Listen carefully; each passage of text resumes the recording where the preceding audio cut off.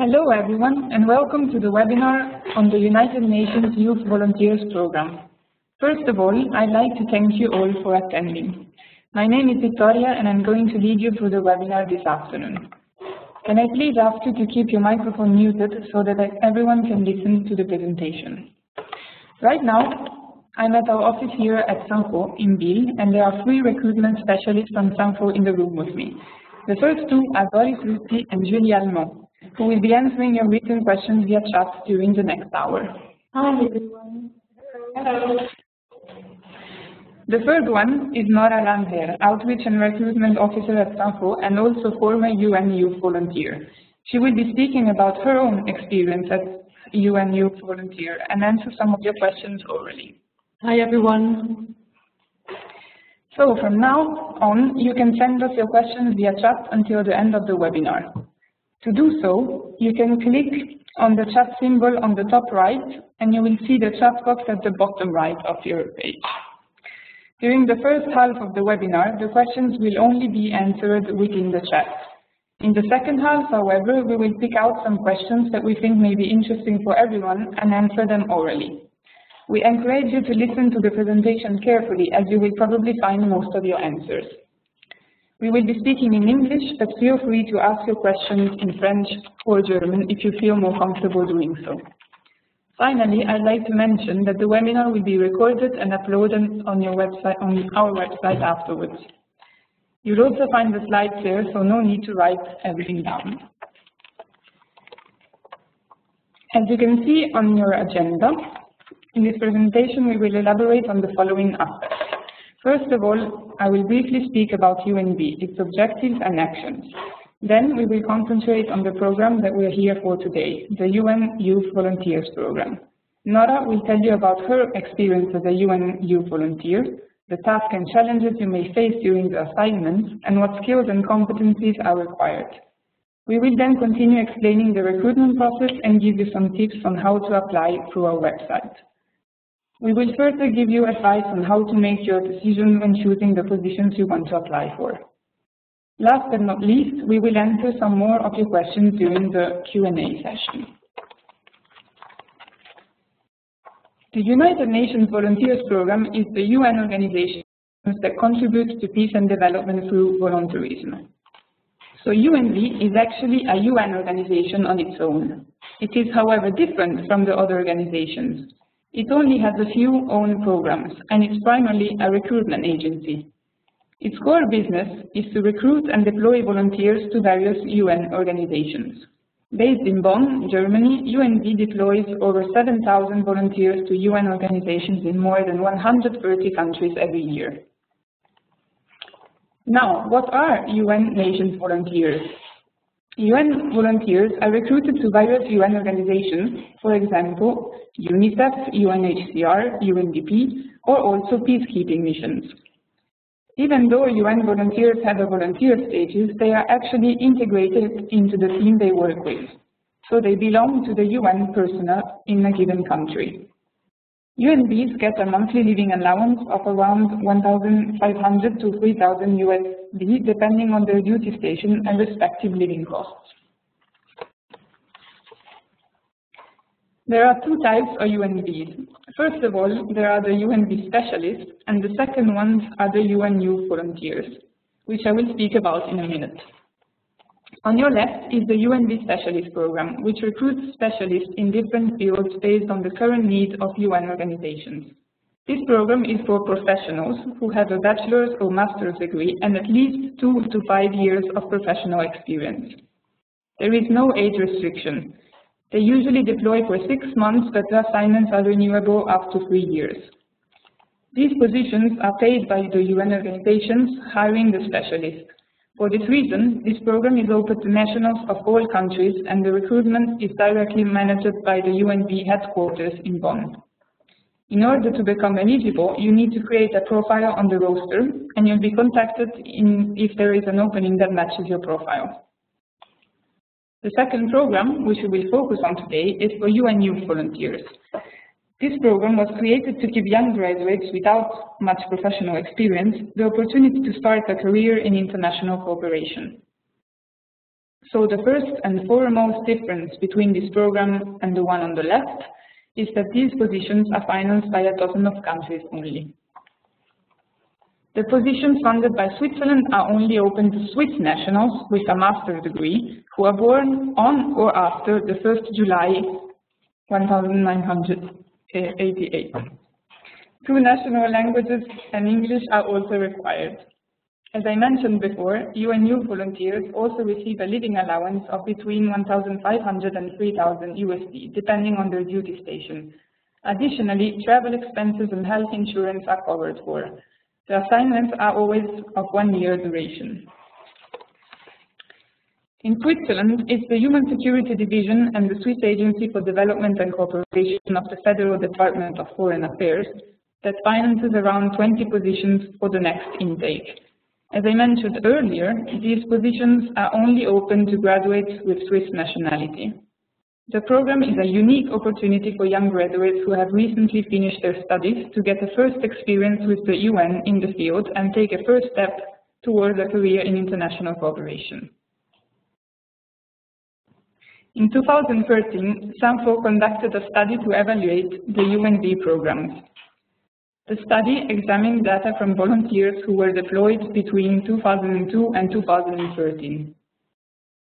You can see from the quote on the screen, the results are very encouraging. The program is definitely a great way to start a career in international cooperation. At this stage, however, I'd like to mention that a UNU volunteer assignment doesn't guarantee that you will receive a contract afterwards or you will continue working within the United Nations system. It's simply a relevant experience for your CV and a plus to start a career within the UN or international cooperation. We will now talk about what it actually means to be a youth volunteer, what is required, and what are the tasks and challenges that they encounter. I'll give the floor to Nora, who will now tell us about her own experience as a UNU volunteer in the Democratic Republic of the Congo. Thank you, Victoria, for this introduction. For me, my UN Youth Volunteer assignment was definitely the beginning of my career, not just in international cooperation, but also in the UN system. So I applied to the UN Youth Volunteer program back in 2006, 10 years ago, after having obtained my Master's in International Relations. I got selected to the program and spent 1 year as Monitoring and Evaluation Officer at the United Nations Development Program, UNDP, in the Democratic Republic of the Congo. So this UNV assignment was the opportunity for me. It was my first step into the labor market, into the domain of international cooperation and the UN. It opened many doors to me and allowed me eventually to start a career in the UN.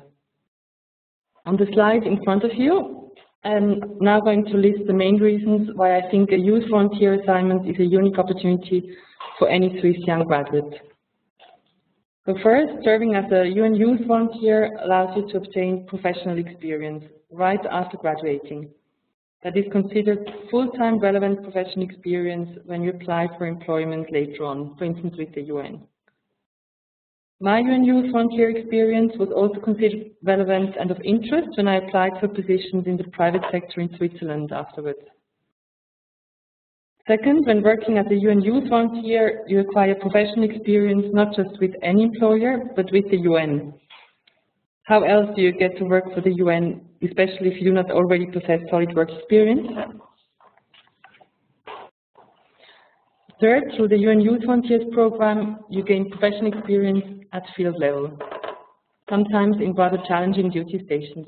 This is actually a much sought for experience by employers in international cooperation and, in my case, totally boosted my career. As UN Youth Volunteer, you do not have to pay or cover for any expenditures. So you receive, as Victoria mentioned, you receive a living allowance, depending on the living costs in the country you serve, which is between $1,500 and $3,000 a month. Excuse me. And that living allowance is sufficient to cover for your expenses, especially if you have a modest living lifestyle and do not have family members to take care of. In my case, I was able to travel home twice, travel home to Switzerland twice, and even got to save some money. In addition, as a UN Youth Volunteer, you get enrolled into the UN Health Insurance, the Cigna, which is an excellent health insurance and offers coverage beyond the mandatory coverage of Swiss health insurances. And then, of course, all your duty-related travel costs are taken care of by the UN. In terms of career development, in my case, I have seen this often later on in other cases, the youth assignment allowed me to identify my functional area, which eventually was not monitoring and evaluation, but human resources, because that was eventually what I ended up doing as a volunteer with the UN. In addition, through my UN Youth Volunteer assignment, I got exposure and was able to network, which helped me to get a job after the youth assignment.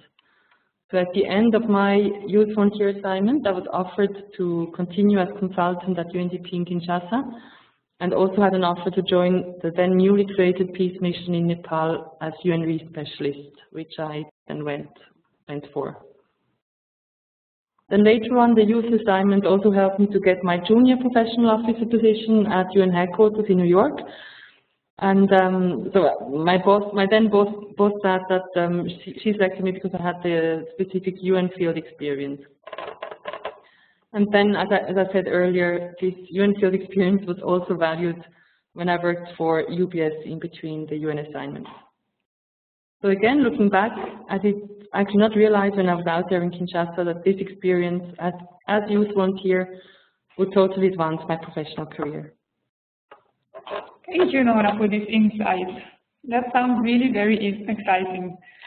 Let us briefly focus on the more difficult aspects of serving as a UN volunteer so that you will get a more realistic and authentic picture. We would like to show you what Lukas Fichte, a former UN Youth volunteer from the intake of 2014, said about his own experience.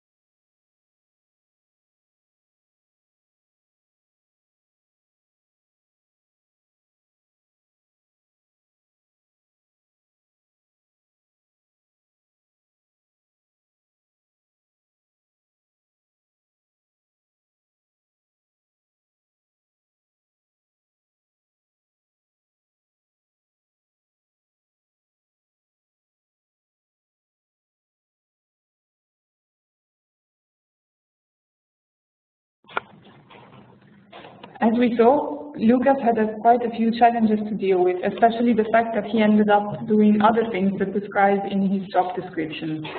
Nora, thinking of your own experience, do you think this is something that can happen to other UN Youth volunteers as well? Yes, absolutely. We have seen changes in responsibilities and tasks very often. In my case, for instance, it was quite extreme. I was recruited as a monitoring and evaluation officer, but because of budget cuts and cancellation of projects that I should have monitored, I ended up working in human resources.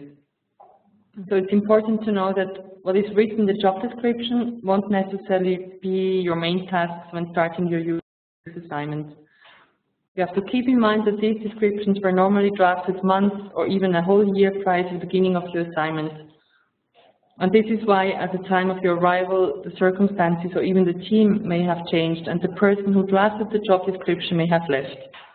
So being flexible and open are important competencies for a UN Youth volunteer. Being proactive, looking for tasks you could take on, suggesting new ways of doing things, or coming up with new small projects within your area of responsibilities is important. And in doing so, you can find your place within the team more easily and eventually do something meaningful. And are there any other challenges you faced as a United Nations youth volunteer in the DRC? Oh yes, indeed, there were a few more challenges. So for instance, supervision. Supervision may sometimes be a little disappointing or dissatisfactory. As mentioned earlier, for one reason or another, the supervisor may not have enough time to support you appropriately.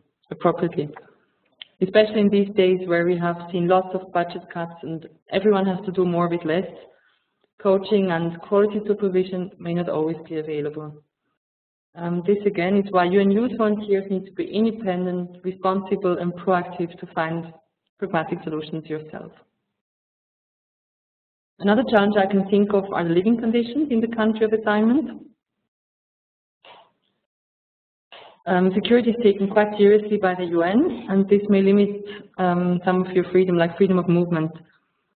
I was, for instance, not allowed to walk in the streets of Kinshasa nor to take local taxis, and had to figure out pickup by the UN driver, which was not really available, or arrange, have my own arrangement with colleagues who afforded having a car to get around. Lastly, a challenge that probably all UN youth volunteers encounter is having to face poverty. While this seems quite logical, it is still something different if you do not just travel, but you actually live and work in a place where extreme poverty is constantly around you. And it can be painful to realize that the UN and other actors can only do as much as they can. But do you think these challenges were specific to your experience, only your challenges, or do you think that future UNVs also would face them? Especially two first points, flexibility regarding your actual tasks and responsibilities, and lack of supervision guidance are very common challenges. And I would say not only common challenges for youth volunteers, but actually for anyone working for the UN. So given the challenges that a youth volunteer has to be able to cope with, what do you consider the most important competencies a youth volunteer should have? That's a good question. From what I just said about my own experience and from what we have heard from other youth volunteers too, I would say that flexibility is one of the most important competencies of a youth volunteer. Because first, you already have to deal with the long recruitment process, the quite sudden selection decision towards the end of the year, and once deployed, often quite substantive changes in your tasks. Then another challenge, other challenges would be communication, intercultural sensitivity, planning and organizing skills.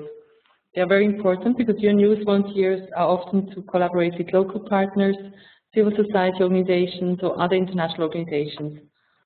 And they get to organize meetings, workshops or other events, for instance to train local partners or to increase public awareness on a specific topic. Then analytical and research skills are important because youth volunteers often support project management. So they have to write background papers and develop project proposals, or they support their teams in reporting to donors or the organization's headquarters, and they also contribute to drafting concepts and policies. Then a strong personality is important because the supervisor, for instance, may not always be available or may not have much time for you, as I mentioned before. So you need to know how to help yourself, you need to be able to find solutions on your own and to work in sometimes difficult or stressful circumstances. Then commitment to volunteerism. It's quite important to mention this one. Although you get quite a good living allowance, you still don't earn as much as the UN staff with whom you work and who are your colleagues. So this may be frustrating, as you may sometimes find yourself working more than your colleagues around you who earn much more. In addition, there is this idea that any UNV volunteers outside of work. And this may be challenging if you have a busy job and hardly find time to do so. So this means once more that UN youth volunteers need to be proactive and look on their own for small local projects they can volunteer for. And then I should also say that in addition to the skills and competencies mentioned, each description of assignment lists the specific skills that are required in terms of your academic background and work exposure. And then, if I may add, the most important skill for me has been humor. This makes you either love or hate what you do. Thank you, Nora, for sharing your experience. I'm sure the audience now has a better idea of how the assignments are like. and we laugh a little bit more.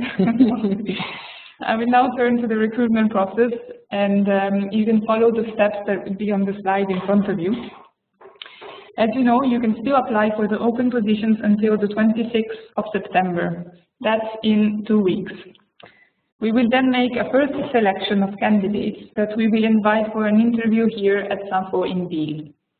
The interviews will take place between the 17th and the 27th of October.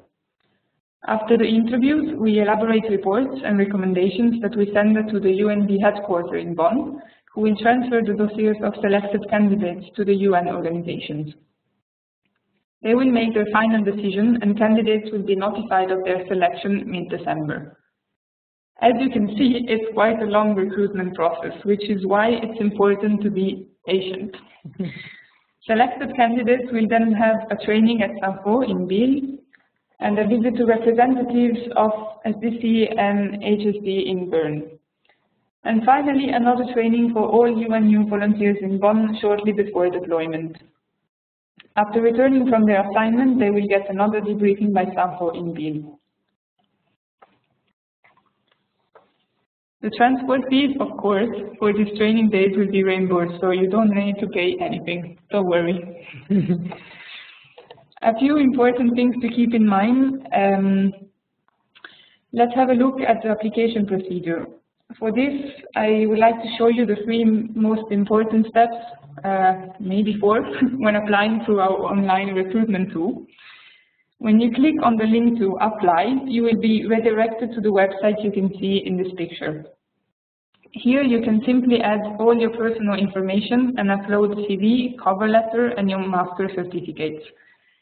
It is particularly important that you add your date of birth and your nationality. After having completed your personal information, you need to indicate the numbers of the positions you'd like to apply for. This is very, very important. As you know, you can apply for 2 positions at the same time, but you have to state which is your first choice. It's really important that you enter the numbers of these 2 positions here, as you won't be able to come back to this page afterwards. There's no need to write the title, just the number. Pay attention, the cover letter you will upload is only for your first choice. There is no need for a cover letter for your second choice. Also, since some of the positions require a driving license, we need to know whether you have a valid driver license or not. Driving licenses are accepted for any country as long as they can be converted into an international one. Swiss licenses of category B, for example, are accepted. After indicating your choice, you will come to this page where you will have to indicate your language skills. At this page, you can click on Submit your job application.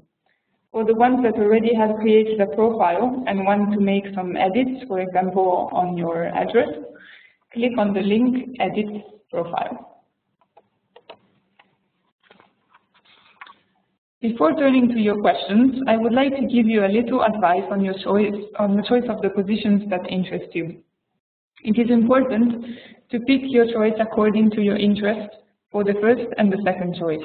We've seen that the conditions in the field can sometimes be quite difficult, so it's really important that you're interested in both the topic and the local context. So the information on this slide is only relevant if you still hesitate while picking your second choice. The first one should be clear for everybody. After analyzing the positions for this year, we have to come to the conclusion that some may be more popular than others. You can see here which positions we expect to receive more applications for than others, and which we believe will be less popular. These conclusions are based on previous experience and the popularity of topics. It's not always like this, but this is an estimation. Finally, I'd like to stress again how extraordinary the opportunity is that this program offers. Since it's only open to Swiss nationals, it's important to keep in mind that the usually global competition has been restricted to a national one here. So out of the 120 applications that might come in, you have a comparatively high chance of being selected. So make sure you don't miss it. Finally, I'd like to remind you of our studies that I quoted earlier, which can be found on our website, UN Youth Volunteers Program Intake 2017, the same website where you find everything regarding this program, including the link to apply for the positions and the recording of the webinar. Also visit UNV's website to find out more about the programs.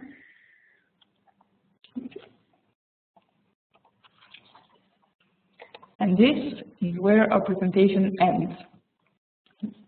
Thank you very much for your attention from all of us. Thank you. And we will now turn to answer your questions. We will be happy to get some of the ones you asked earlier.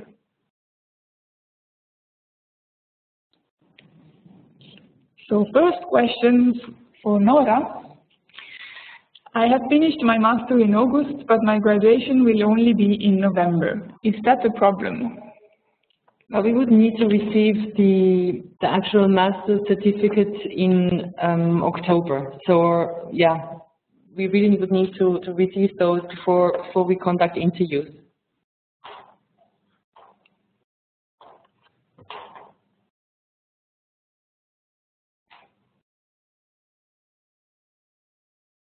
Just looking at the questions. Second question, if we do not have our master diploma yet, is this enough to upload the transcript? I mean, if you get your master's degree by October, then yes, upload whatever you have that proves that you have completed your studies and you're just awaiting that document. Nora, there is someone who would like to know if internships are calculated as full professional experience or only, for example, as a half experience.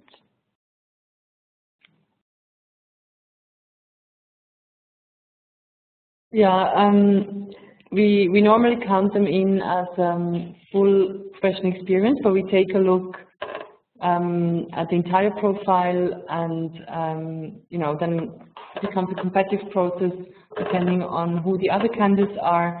We then try to select the most promising candidates, but of course also thinking of the target audience here, which are young graduates with limited professional experience.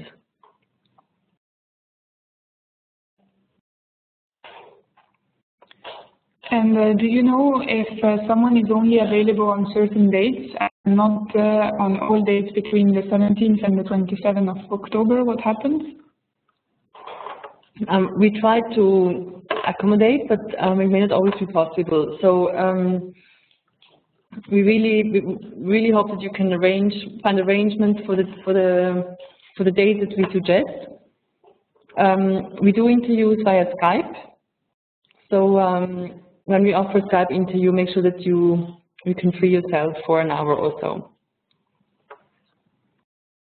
And what kind of interviews will be conducted at SANFO? Competency-based interviews? Yes, exactly. So we do competency-based interviews. That's the technique that the UN uses. So we apply the same.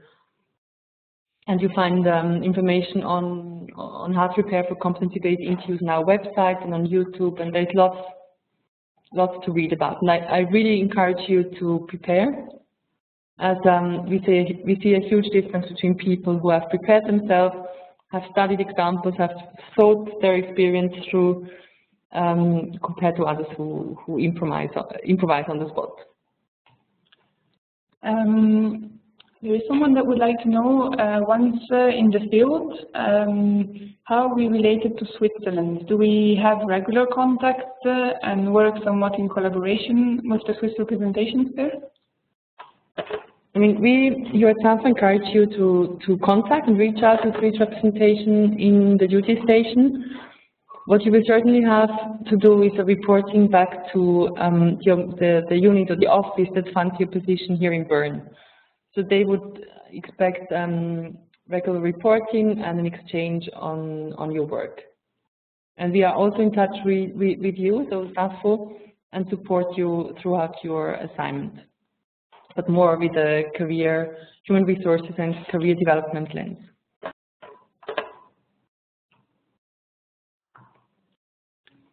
And what percentage of the time UN volunteers,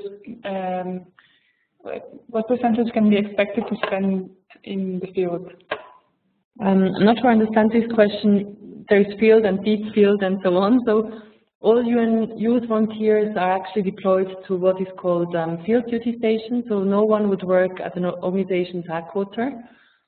But of course that could be a capital. So like in my case, I worked in Kinshasa. Others will be in more remote places, and then probably the question is whether you get to travel from your duty station, which will most probably be in the capital of a given country, to any other city or village. And that totally depends on your responsibilities. And that's certainly also something that you can try to influence a little bit, or you can express interest for, that you can travel. In my case, I was able to, within 12 months, to travel 3 times to the eastern part of Congo. And yeah, there is a huge peacekeeping mission there, so I was able to use the UN planes and transport, and that was quite an adventure.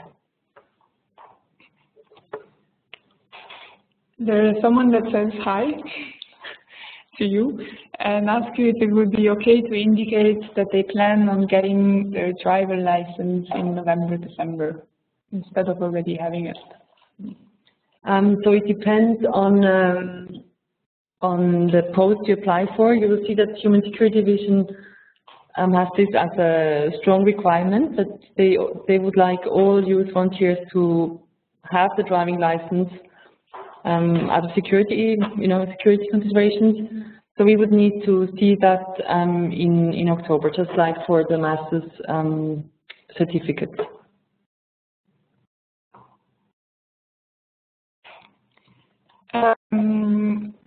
Are the positions for UN Women mainly meant for female candidates? Not at all. Actually, UN Women has been quite actively looking for male staff. So, not totally. So, yeah, all male candidates or interested applicants should consider this position.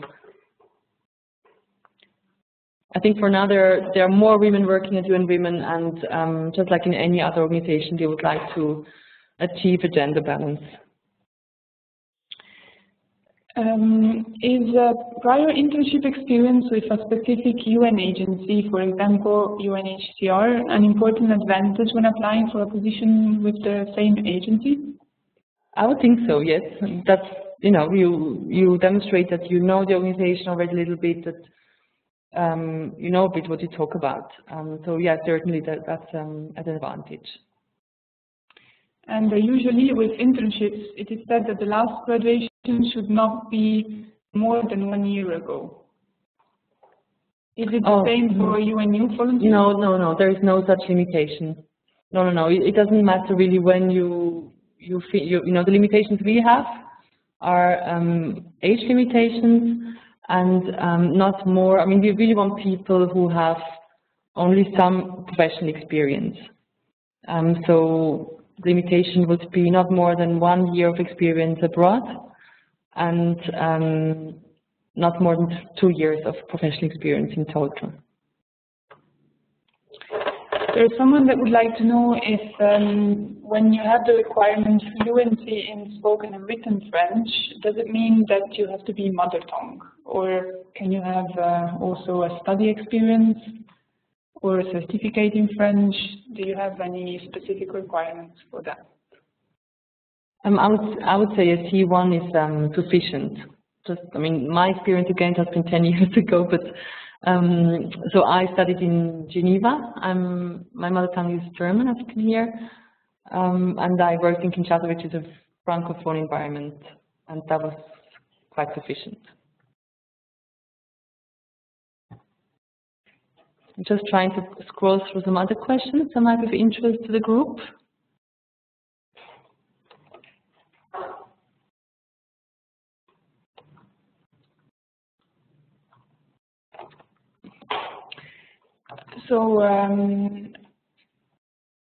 So you emphasized, Nora, before that basically no work experience is required, but both of the Kosovo assignment descriptions apparently demand a proven record of work in international cooperation, conflict resolution, peace building, etc.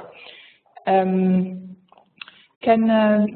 someone still apply even if they don't have this work experience in the humanitarian sector? Yes, that's a very good question. Yes, please do apply. The requirements that we communicated are the requirements we use for the pre-selection of candidates. And I would assume that in these specific terms of references, description of assignments with regard to the Kosovo assignment, the hiring manager just used an old description of assignment for a United Nations volunteer specialist and redrafted it a little bit and forgot to delete that part. So that's quite misleading, and I'm sorry for that. But no, please go ahead and apply. And that this is a bit wishful thinking, of course. But it's quite clear that these are not UNV specialist assignments. These are youth volunteer assignments. So again, for young graduates with hardly any or with limited professional experience. And if the certificates of work or master are in German or French, is it important to translate them in English? No, not at all. We review them, and we have all the languages, 3 languages here at SAFO.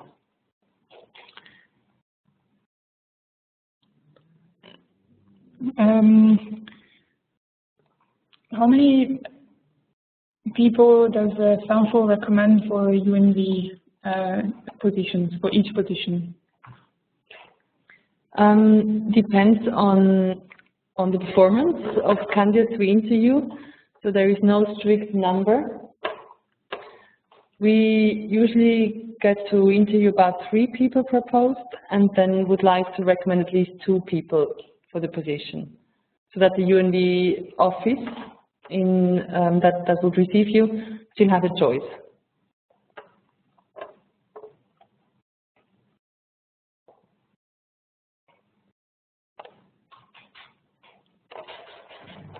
And should the CV entail a picture or not? It's not mandatory, but that's up to you to design, the format and the look of how you'd like to present yourself. Is it important to add the work and internship certificates to the application? Yes, absolutely. Please do so. Add any certification, any proof of prior experience, also for volunteering. So that's quite important. If you have volunteered in your free time, during your studies, before, after, that's really looked into. They really, UNV really wants people who are interested and committed to volunteering. So any certificate or recommendation letter you can organize, upload that and add it to your application. Going through the questions here.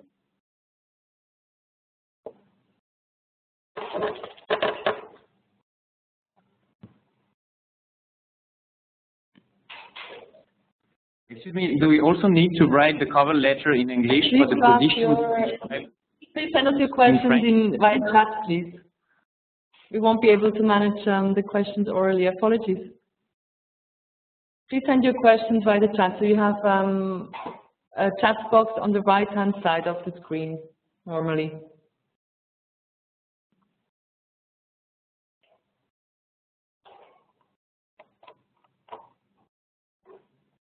Just waiting for some new questions coming.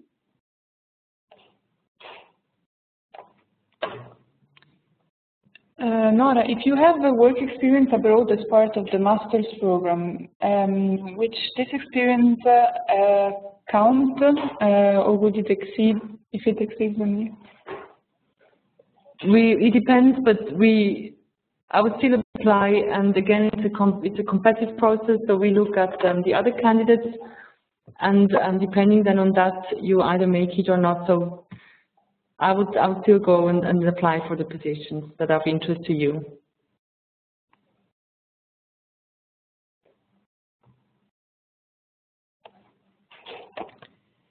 Is it necessary to have a language certificate in Spanish to apply for the positions in Latin America? And a B1, B2 level of Spanish, would it be enough for applying to these positions? I mean, having language certificates is a nice thing to have, but at the same time we will also check language knowledge during the interview. And yeah, if you want to work in a Latin American country, just like in a Francophone country, you have to be fluent in either Spanish or French. So that would then be your working language. You would interact and work and draft and write in that language.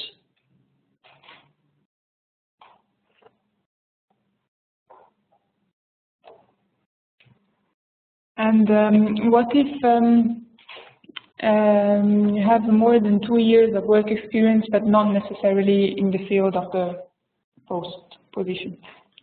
Then I would say you are probably overqualified. Again, if you're really interested, we encourage you to still apply. As I said many times now, it's a competitive process. It depends on who the other candidates are, but you're rather overqualified because we really want to keep this program for young graduates with just a little experience.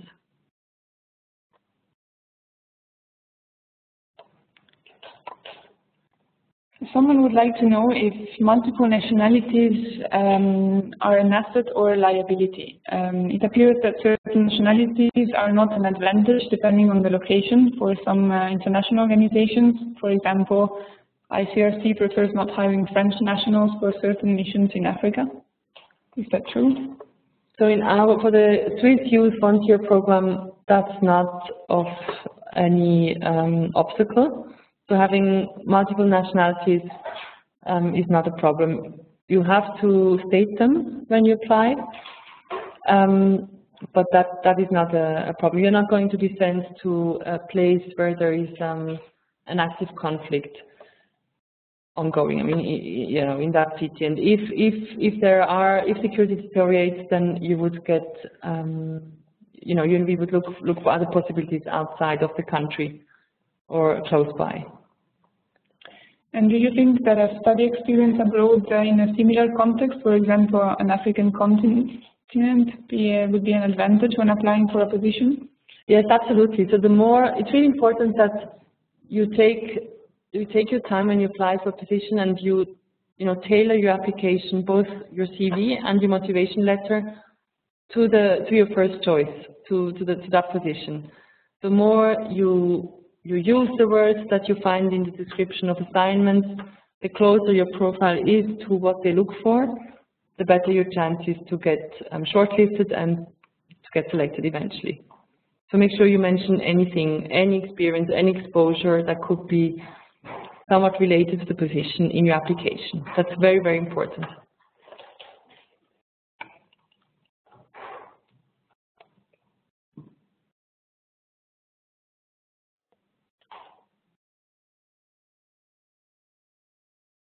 Looking for some more questions coming in.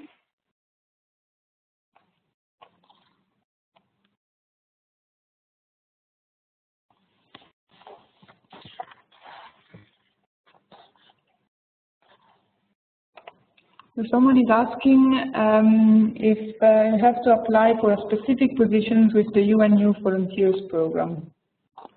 Yes, you have. So it's a program, but at the same time it comprises of 20 specific positions. So when you apply, you have to choose your first choice. So you have to tell us which post you would like to go for, and that's the position you tailor your application to. And then you can also communicate the second choice to us, but that's just, as Victoria explained, you just have to tick a box. But your application would not be adapted to that, or you would not adapt your application to that position. And can applications be submitted in French or in German? We only accept applications in English.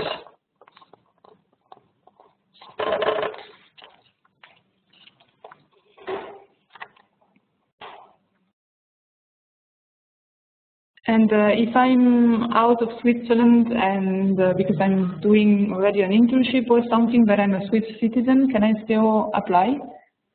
Yes, please do so. That's no problem. We will then arrange for a Skype interview on exceptional basis.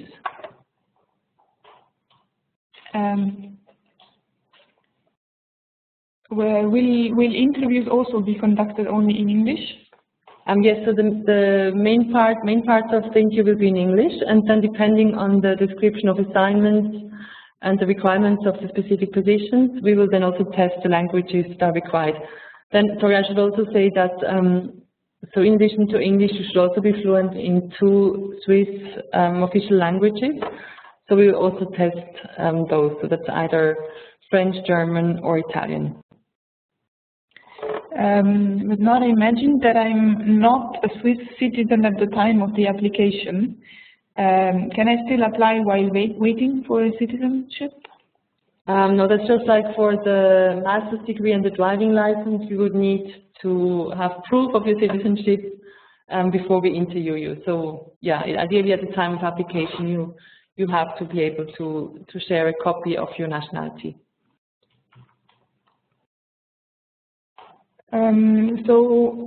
Can we apply for a position in English even though the tour is in French? Yes, you can. You can. You can apply in English.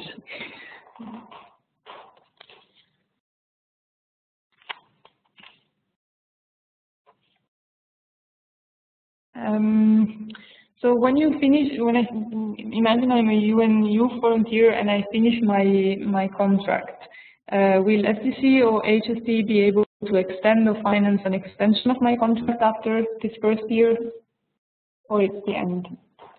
So the funding is limited to 12 months, and that's it.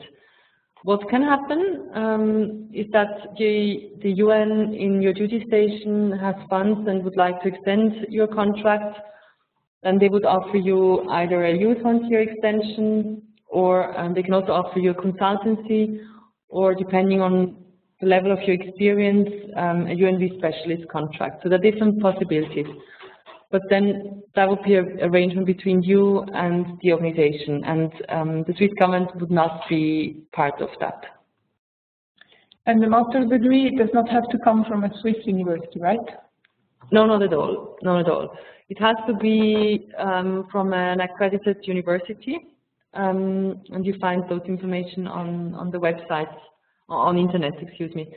But most universities are, so you shouldn't worry about that. And do you expect a short and concise CV as in the private sector, 1-2 pages, or can it be longer, like 3-4 pages? No, please. I mean, we recommend you limit it to 1 page, 1 or 2, 1 or 2. Try not to explain to us what you have done, because that's what we can see from your CV, and that's where you should present it in your CV. Really tell us why you want this position, why do you see yourself doing those tasks as described in the terms of references, excuse me, in the description of assignment. Tell us why you would want to go to a certain duty station, why a certain organization, you know, a reflection of your motivation for the specific assignment. That's what we are looking for in a motivation letter. Oh, sorry, but you asked about the CV. I'm confused, excuse me. Yes, so the CV, about 2 pages is fine. Maybe try per assignment to list about 3 to 5 bullets, activities, duties that you carried out. That would be good, so we can easily grasp what you did.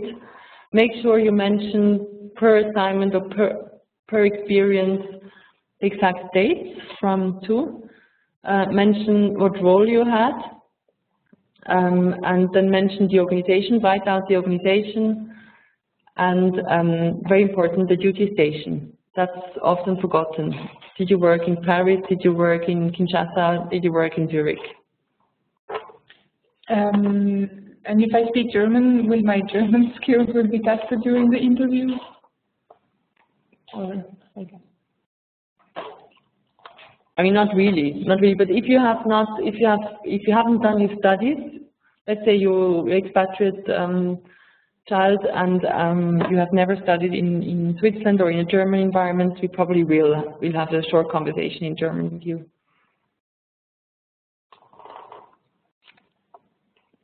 And may I be sent to a conflict area in my UNV assignment?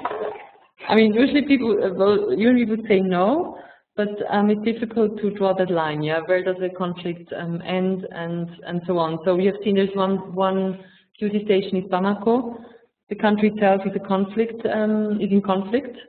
There is an ongoing conflict. Bamako is rather safe, so it depends on. It's quite relative. It's important to know if security deteriorates, then youth volunteers are the first ones to be taken out of a country by the UN. So then the UNV would do anything possible to find a new assignment or different assignments in the region or in a different country office.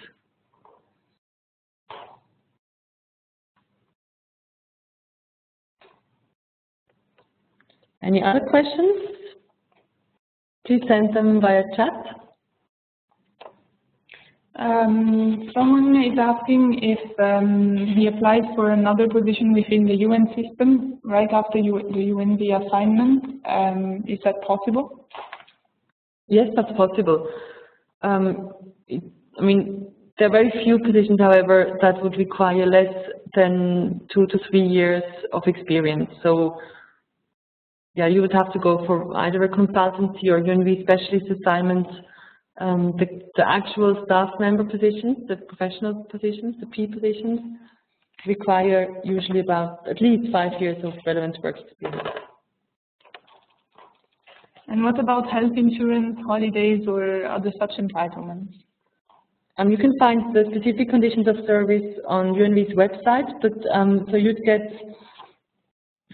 coverage by the UN health insurance, which is called Cigna, which is quite good compared to the Swiss system. It's a mixture between the mandatory basic health insurance you get in Switzerland and the what's it called, like the additional coverage that you can go for. So it's quite a good one. Then holiday, yeah, I think you're entitled to 2.5 days a month of holidays.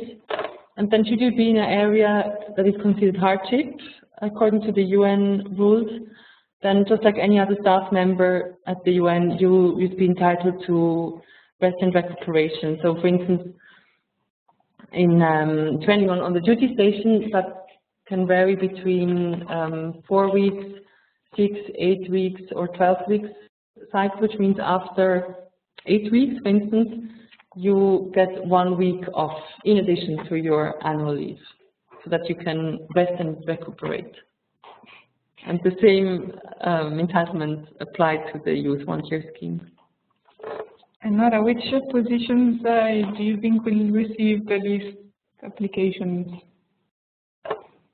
So again, difficult to predict, but based on previous years, we think that this year the position in MONUSCO, in the Democratic Republic of the Congo, en tant que jeune volontaire des Nations Unies en droits de l'homme, and then the position with UNFPA in Nepal as youth volunteer in coordination may receive the least application. But again, it's difficult to predict. And will we receive support from SAFO once there, such as finding accommodation, guidance for settling down? Finding accommodation, etc. These are topics that you would have to look into with your organization. Sometimes they are very proactive, depends on who receives you, on the individual person. So they would either help you, or you have to find out your own way. You get a settling in grant in the beginning, so that should allow you to stay in a hotel in the first month until you find a place to stay. Here at SAFO, what we do, we provide more of a career development or coaching support, not not really related to finding accommodation or settling in. That's very important that you try to reach out to the team before you deploy, try to establish contact, be very proactive. Again, this really needs you to be proactive. They would probably not just come towards you. So try to get their contact details when you are in the in-briefing in Bonn, and then contact them, ask them for help and recommendations, and that will certainly help a lot.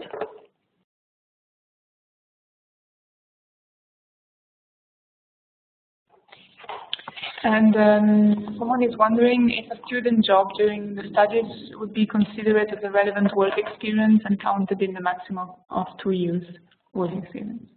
It will probably depend on the relevancy of the assignment. So if you did administrative support, photocopies and so on, we won't count that in. But if you worked at I don't know, at the embassy, or you did guided tours at the UN in Geneva, which is highly relevant, we count that in.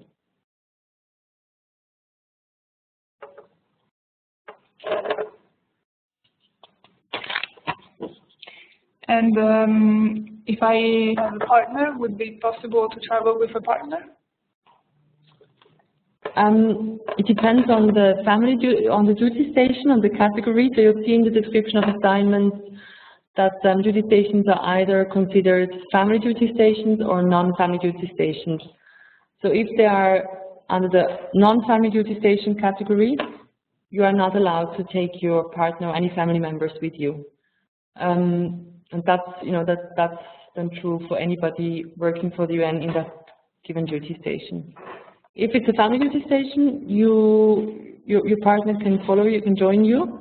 However, there is no support extended to that person by the UN. So you would have to, the person would have to take care of the travel, pay for the travel, visa, etc. Insurance, yeah.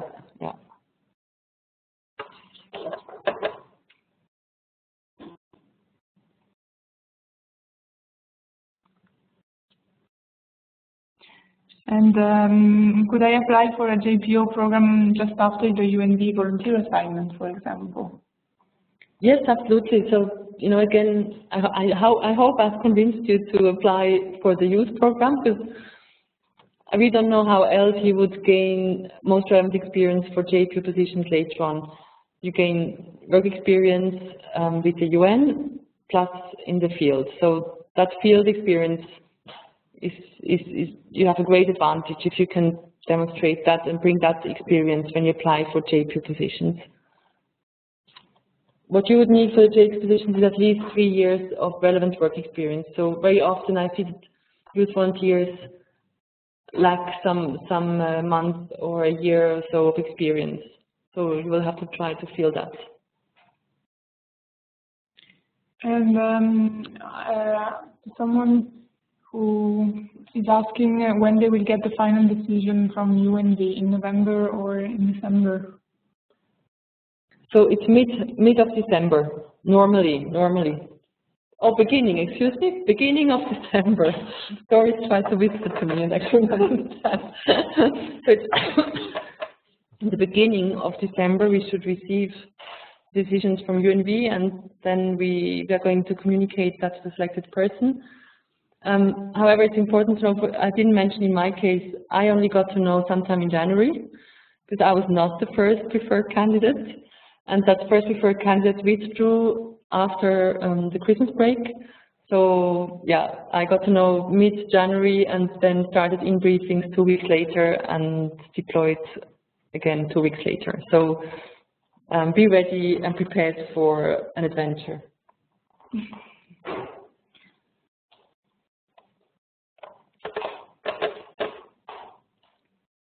Okay, I think we come to an end. If there are no other questions. Thank you very much for your participation. It was great to have you all here listening to us. And we really hope that we inspired you and that you will send applications for this program Nora has spoke about her own experience, and she really thinks it was a great experience. So good luck to everybody, and for any other question you would have, or if we didn't answer something, just send an email to recruitment@sanfo.ch. Thank you very much, and goodbye. Bye-bye, everyone. Bye-bye. Bye.